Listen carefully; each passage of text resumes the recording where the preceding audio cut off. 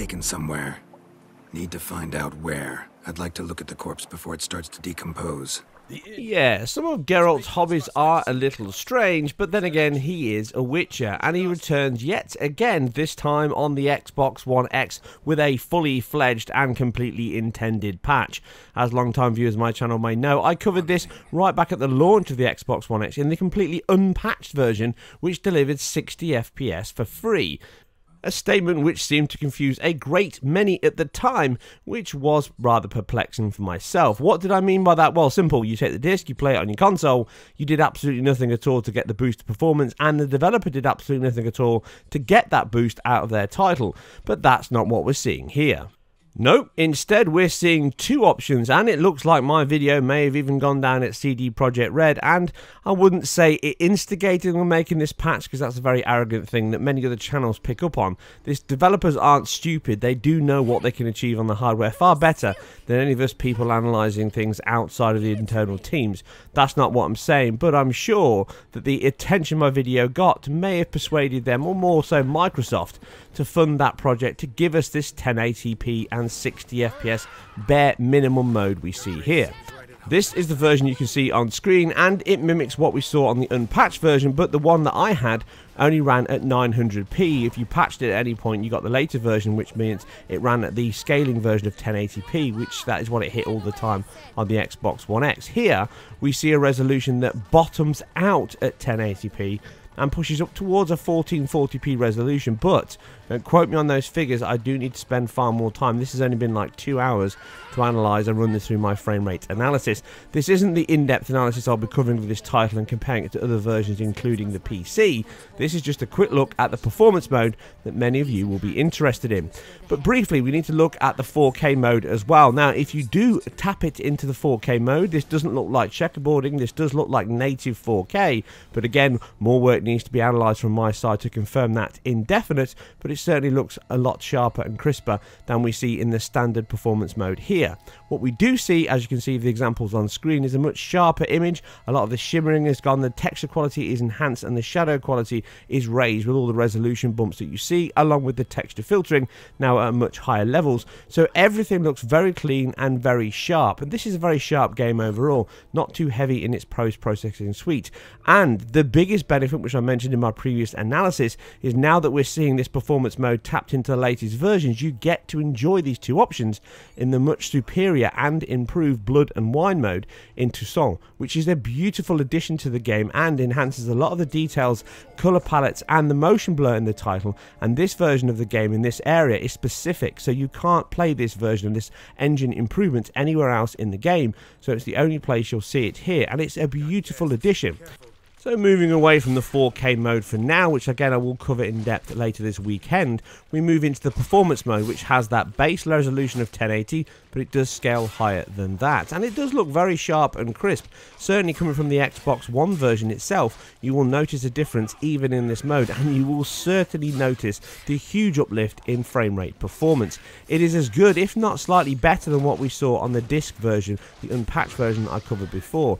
Like I say, that version does have less access to the hardware. Around 50% of the GPU was available for that version, so you saw the benefit there. This version is running a bare minimum of 44% higher resolution, and as you can see from the like-by-like examples in the cutscenes, it is still performing better overall than that version itself, but it still doesn't hit a locked 60 FPS. Now, some of these are GPU sections even here. The scaling resolution in this battle on the river certainly gives you a few dips down to the 454s, but it really feels very smooth, and it's certainly a title, like I said before, that I would play at 60 FPS. The cutscenes are very fluid and smooth, and riding through the open areas looks absolutely excellent and feels much smoother at this new higher frame rate. I am really impressed and pleased that the team put in the extra effort here to deliver the best of both worlds. If you don't like some of these dips that can happen in certain points of the game, and I'll get to those in a moment, then you can just lock it at 30 and get that massive increase in resolution and clarity and still perform at a pretty much locked 30 FPS, which you can see here. But everyone's going to ask me for two sections. I haven't done the swamps here, but I will be covering those later. But the most important one is the bigger cities and Novigrad. Well, let's head over there right now. Got a bad feeling about this. And unsurprisingly, just like before, the game still has CPU limits, and this isn't specifically tied to just the console. You can hit these limits on PC as well at much better CPU rates in these areas, but as you can see here, we're hovering somewhere around the 40s to mid 40s at best, but it can drop to the high 30s. So this is the section where everyone's going to complain, but really, in a game this big, this large, this vast, with this many choices, you spend a very small percentage of your time in the center of Novigrad. So overall, even including these sections here as a good example from start to finish, we're still seeing an average frame rate into the 50s or 51s. If you took this out and spent a lot of your time in the open areas battling, it spends much more of its time hovering somewhere around the 55s to 60. So it really is a high performing game overall, and an absolutely incredible boost to a near 3-year-old title that is still delivering the goods and these kind of boosts and benefits. We've already seen the 4K patch mode on the Pro, and now we're seeing the 4K mode and improved visual features and the addition of that 1080p 60 mode. As I covered in my pre-patch version, this was certainly an option on the cards, and I really did state I hope the team would do it, and here they have. They've delivered something for everybody. So now you can play this game in the best two methods if you want, if you have an Xbox One X.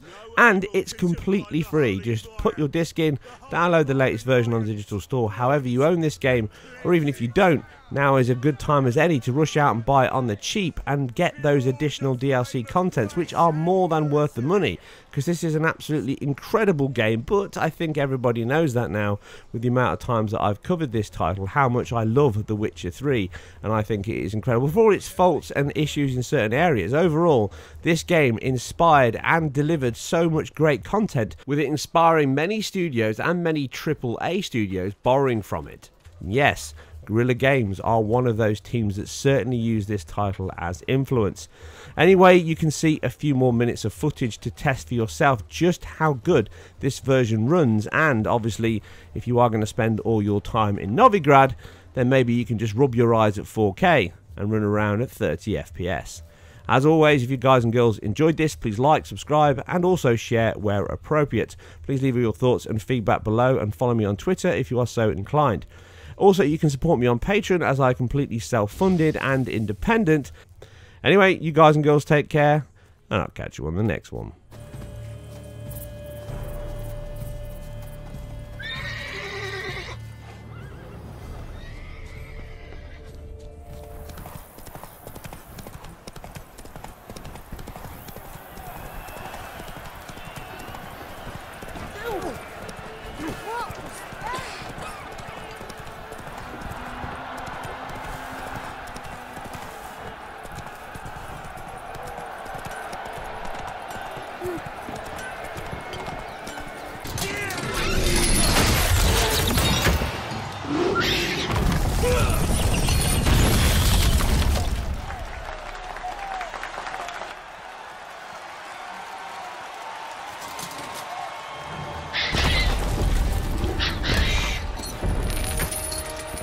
Damn it.